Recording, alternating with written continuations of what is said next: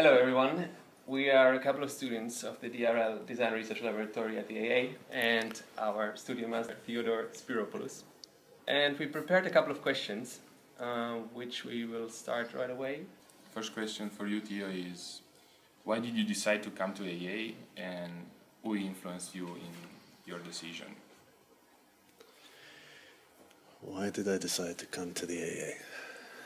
I came to the AA because a lot of the people that I respected either studied here or taught here, and I thought there must be a reason that people are coming from this place. So out of great naivety, I decided to get on a plane from New Jersey and to fly over here and to see for myself. In terms of influence, to be honest with you, I think the greatest influences I've had have been my parents and my brother. They've basically taught me the value of hard work and also responsibility and all of these kind of things that I think a good family does. When it comes to architecture, I think that's been a very personal kind of exploration, and I think when I found that, I fell in love with it in a way which only few things can sort of affect you, as a way of sort of asking questions about the world, as a way of actually interacting with people, and as a way of sort of discovering and kind of pushing forward, I think, ideas that can make a meaningful influence. You're directing the DRL since 10 years, almost. What were your expectations and what turned out to be reality? And how are you planning to move on from now? I mean, when I came here, I had no expectations.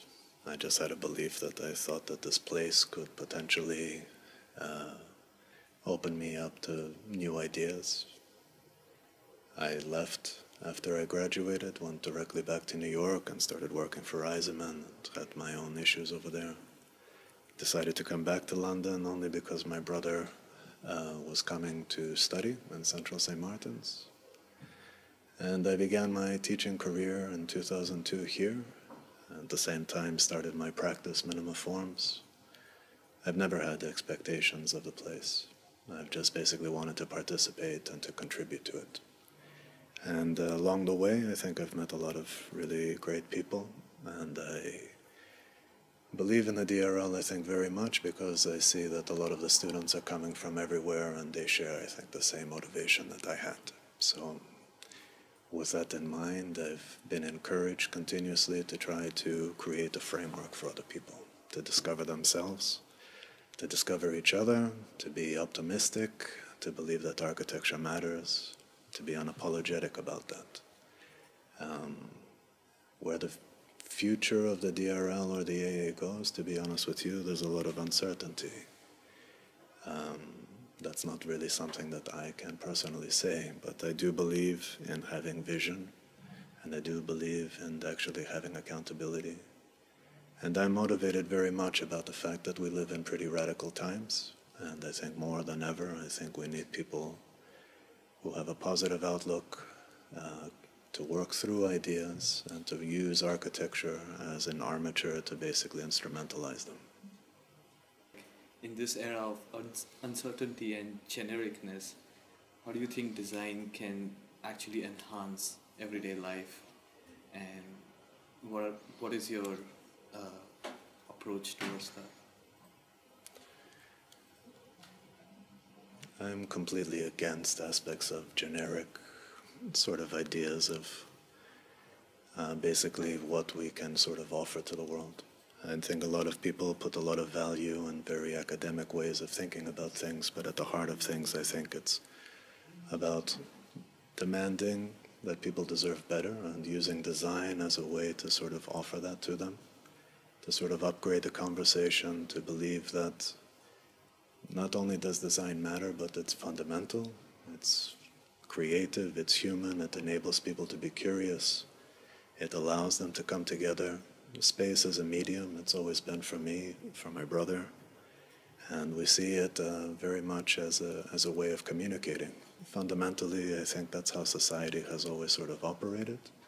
I think today, to be honest with you, we live in a sort of moment of distraction and uncertainty, and actually there's no real belief in tomorrow.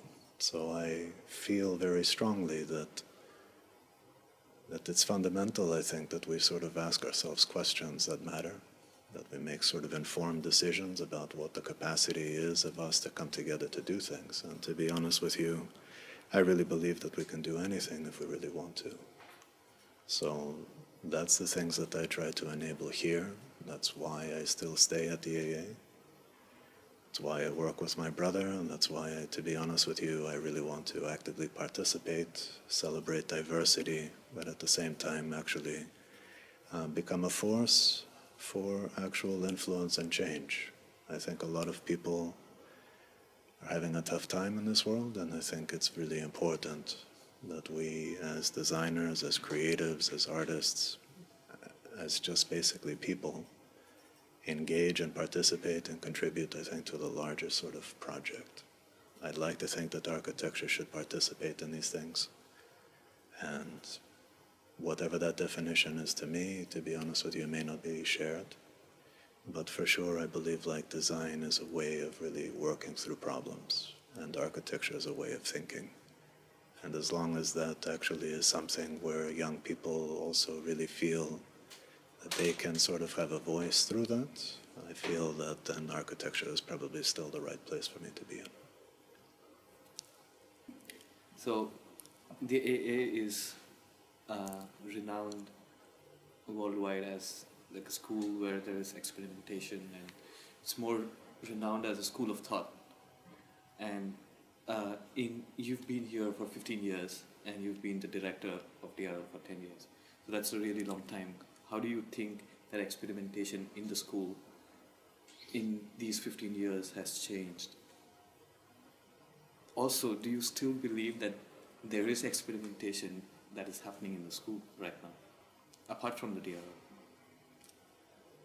Okay, that's a pretty in-depth question there. You like the 2-3-part question. I think experimentation is very valuable. I don't believe in experimentation for experimentation's sake. I feel that it's fundamentally about trying to challenge and to progress and to be innovative, but also to construct, I think, a much deeper understanding of what it is that we're working on. I think today we make a lot of assumptions about things. And I think that we have to have a general sensitivity to things if we really want to sort of contribute in a meaningful way. I've always been influenced in people that have taken risk.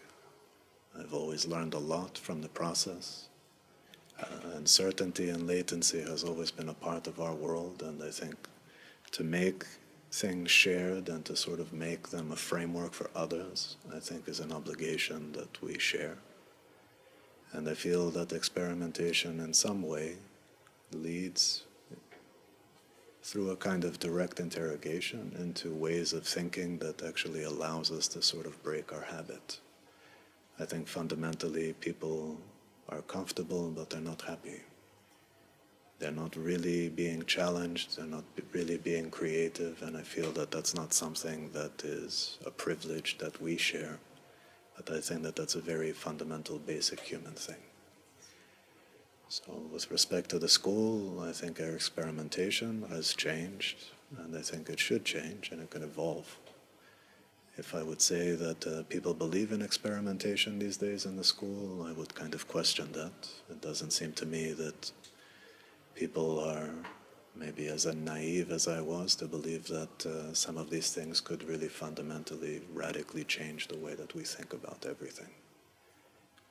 Sometimes I feel that things are a little bit too academic, and things are too very much kind of representational and stuck towards an idea of what it means to be professional and what it means to actually communicate ideas. And I think I've been much more on the other side of things, which is to challenge fundamentally what those habits are. If it's only just even to sort of interrogate yourself and the things that you're good at. Everything that I've done with my brother, project to project in particular, whatever we sort of build up a certain knowledge, we always try to push in a different direction. Fundamentally for us to just continuously pursue ideas and to continuously learn and feel excited about what all of this means. that's how I've tried to run the DRL, as an experiment that also collectively is shared and that people work through that together. Talking of a more global picture, do you have a more personal agenda as a designer, as an architect, as a studio master within the DRL?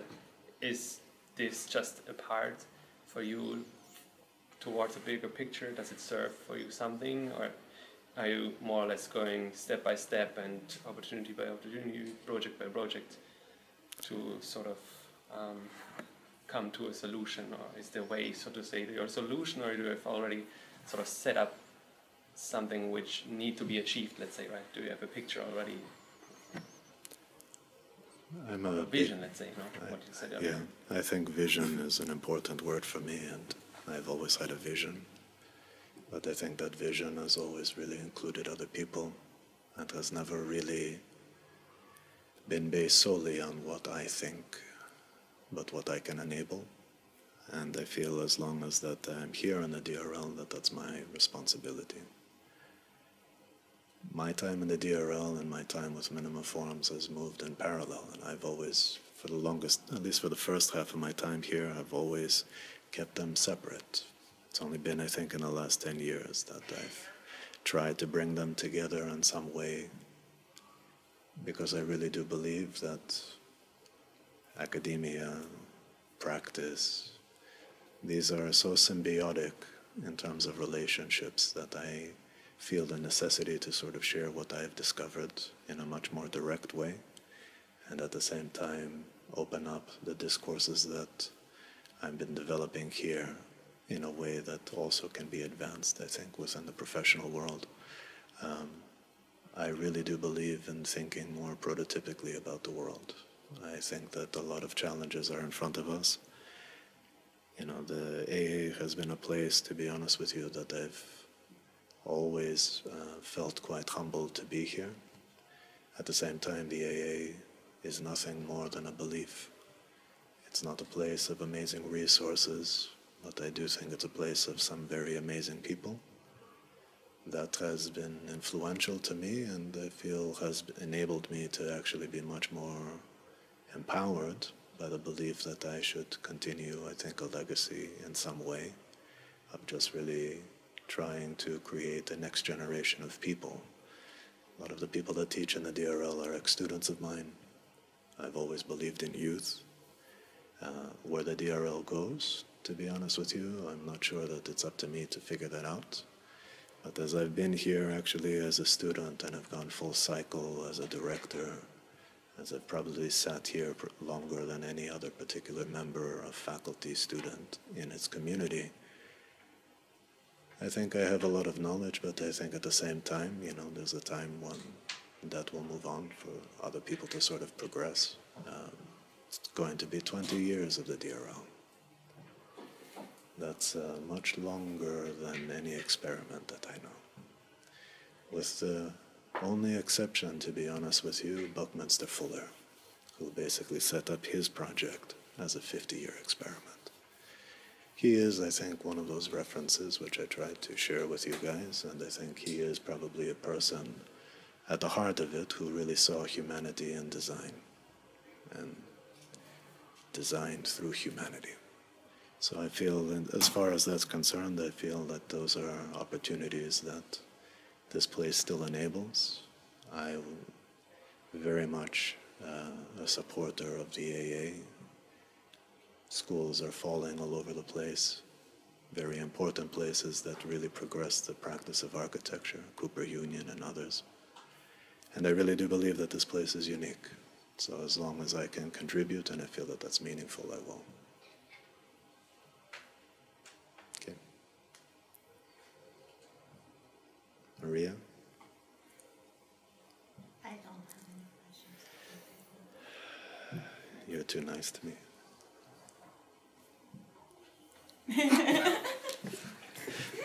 You can laugh. Let's see. You guys are the things that are bringing spice to this conversation. I'm just basically launching into it with basically the reasons why I'm here. School's been good to me in many ways. gave me a chance when I was 24 years old to start teaching. To be honest with you, I never looked back since. Found some of my closest friends, my partner.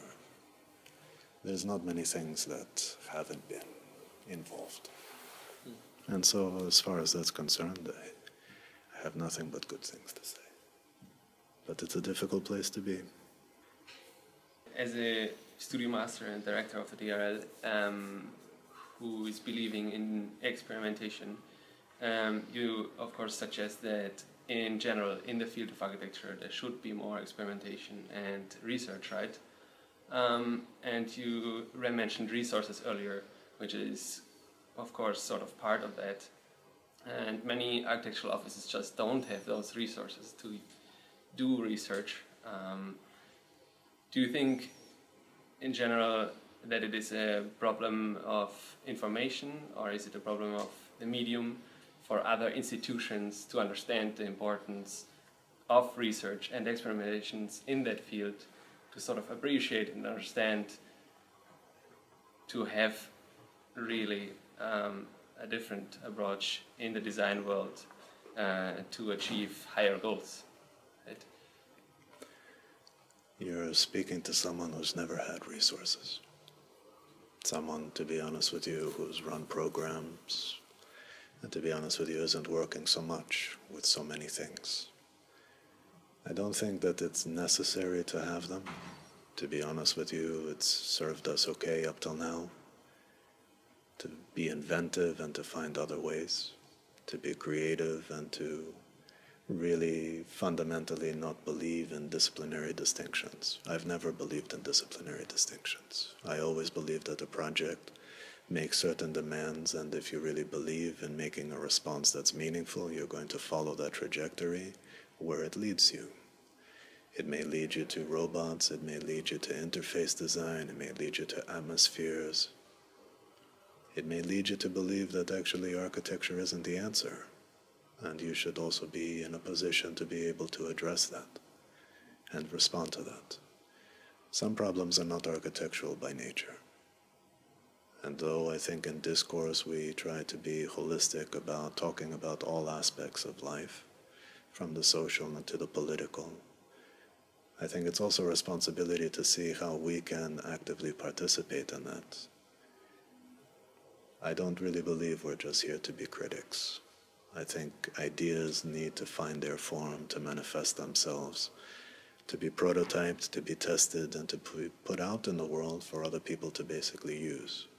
They should be instruments of change, not because I say so, but because people believe so. I think the only real way to do that is, I think, to do your part, to create the opportunity to work through things, to start to be inventive about actually raising the stakes, contributing something more, adding value to things. So we've never always had the resources, and I think at some moment that has hurt us.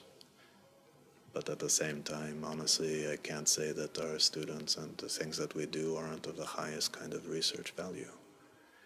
Equipment never brought out ideas. Ideas have been manifested through actually just working through them in the most everyday of ways. And I think, honestly, in terms of practice, the relationship between places like the DRL, other places in the school, other universities, is fundamental for practice. Though people sort of pretend that research happens, it's a different form of research. It's practice-based. The things that we're doing here are much more speculative. It's about potentials. It's about asking what things could be instead of what they should be. It's allowing ourselves the opportunity to actually work together in ways that are not actually with the same demands that the everyday is. At the same time, we don't do that for the sake of doing this and then to walk into an office and just be just another CAD technician. We do this with the capacity of actually influencing offices, bringing in new ideas, developing new skill sets. I'm very much a believer of empowering people. I think that is as much a conceptual project as it is a technical project, and I think, honestly, the way that we try to pursue that stuff, the way that I try to create a educational framework for you is very much predicated on that belief, that you have to be willing to actually really develop a fundamental understanding of many things. And that is your greatest asset in your capacity to communicate with also other people that will help you realize that. Why do you think that research is not happening in practice, like when I was working, for example? And don't get me wrong, I really appreciate like my time in practice, and I've learned a lot of useful stuff. But it's like, it's getting, people are trying to get to the simplest solution with the less effort, and they're trying to make the most profit of it. I do realize like this is how practice businesses work, but also businesses are about people and ideas. And where do you think this gap between academia and practice is formed, and why? I think offices have a lot of pressures, economic,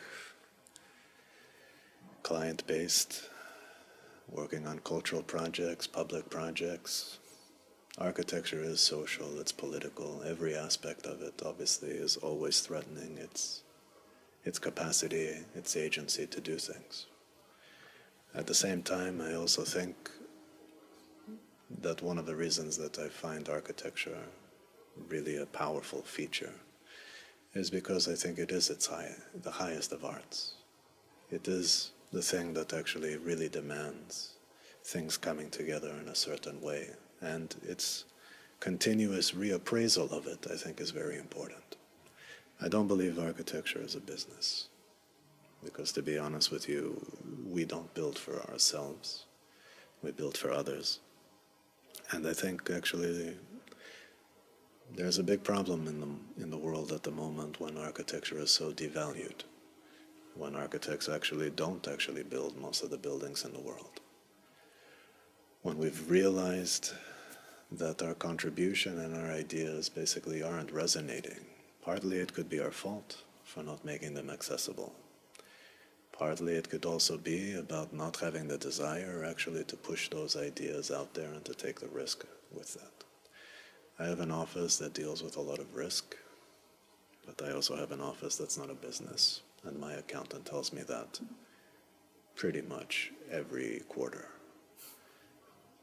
That doesn't stop me from doing what I do, but to be honest with you, I feel that research and the relationship between places like this and that are by necessity.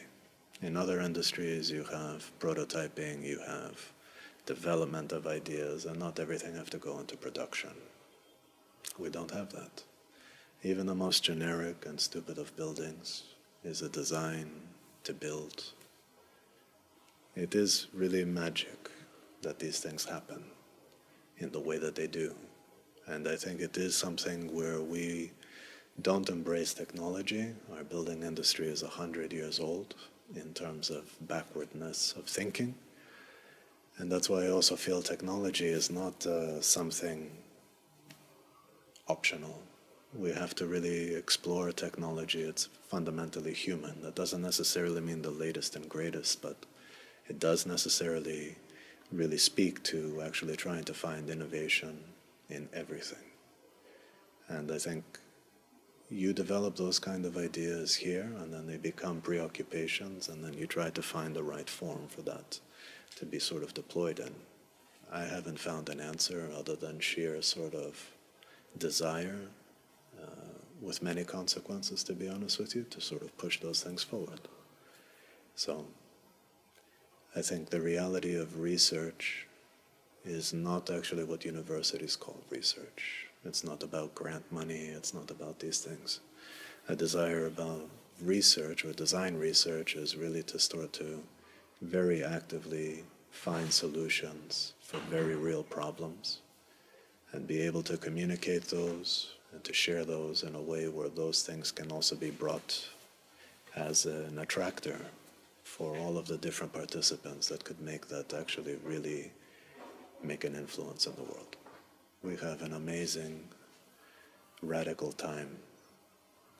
It's not the 60s. The 60s, they believed in the future. They were optimistic about tomorrow. Today we don't have that, but we need it probably now more than ever. So I believe like when you do pursue ideas, they have a capacity to excite people, they also have a capacity to mobilize people, and they have a capacity of actually changing things. And I think that that's really our responsibility, to be agents of change. What do you see the difference of when, in the beginning of when the DRL starts, and comparing the earliest DRL students and today's DRL students? What do you see the difference between them through this past 20 years? No, Beginning of the DRL, to be honest with you have to situate it in a certain context when there weren't many people exploring these ideas. Colombia is the real exception in that. And so, you know, conversations about the digital, conversations about the diagram, actually just exploring new tools and to see where that was actually going to lead, set up, I think, a very different dynamic. It was also a time when things were very competitive, purposefully so. I think Brett and Patrick created a place where competition and small groups and small teams would basically vie for development of projects. And I think that that has been quite productive in terms of developing some young practices, but at the same time, to be honest with you, I was always a little bit critical of this. Some strong personalities came out of those periods of time, and I think they've done very well. But for me, I think my value system is slightly different. I'm trying to upgrade everything. I really do believe that the only real way to actually have change is through community. I don't think community is some 60s hippie thing. I think community is actually developing a relationship with each other that allows us to use ourselves as resources, to encourage each other, to work with each other. You know, as international as the scope is, I find it very important to really start to enable people to enable other people. So one of the reasons that I think I've sacrificed, a lot of stuff from my own personal practice was I always believed that education is really important. And I have a belief that in the people that I also educate, that they will share the same sort of value systems with their students as they do that. And in terms of practice, to be honest with you, today I think it's becoming less and less a demand that some of our more current DRL students are coming from. They seem to be continuing to work in offices for 5, 6, 10, 15 years. That wasn't actually how I thought about things when I graduated. I stayed in an office as long as I felt like I was learning something, and then I purposefully left. That happened at Eisenman's, that happened at Zaha's, that happened in other offices as well. Those are challenges, but I think ones that obviously, if you really believe that maybe the appropriate framework for you to actually put forward some of the interests and ideas that you have is not out there, you have to create that framework for yourself. And that's how I created Minimum Forms with my brother, and continue to use that as a place and space to explore things. And I hope, to be honest with you, that people also look at that as a sort of model for something else. Mustafa, to be honest with you, is an example of somebody who's obviously moved into a different terrain, into robotics as a career, into robotics, after a 10-month foray that also brought about partners like ABB and things like that. And so I think, that stuff, I think, really inspires me also to feel that our students today have more options if they want them. They can move into different fields. Their knowledge is much more exploratory and grounded, I think, in research. At the same time, honestly, it's at times moving away from architecture in a conventional sense, which back then, to be honest with you, that wasn't really an option or an issue. Many people set up their own office because actually that's what they wanted to do. And I think that's why they've also gained some notoriety and success in that pursuit. I've straddled somewhere in between. Still a deep believer in architecture, still the overarching goal, but at the same time not willing to wait for someone to somehow bestow something. Working as hard as I can, I think, in whatever form it is, to make things spatial, to communicate through installations, to prototype ideas, to speak about things and to share them as much as I can. We'll see. It's 20 years. We'll see what the next 5 bring. You are part of that project. Thank you, guys. Thank you.